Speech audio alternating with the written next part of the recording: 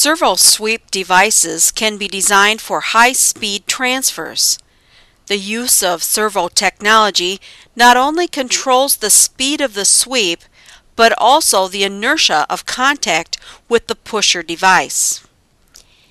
This video demonstrates a 1 to 2 lane right-angle transfer, and later on a 1 to 1 lane transfer for handling trays.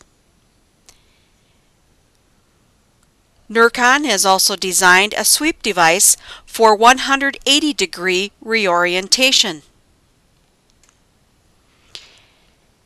From a functionality standpoint, servo devices like these are designed for the product and project goals. They are also designed with protective safety housings to protect personnel.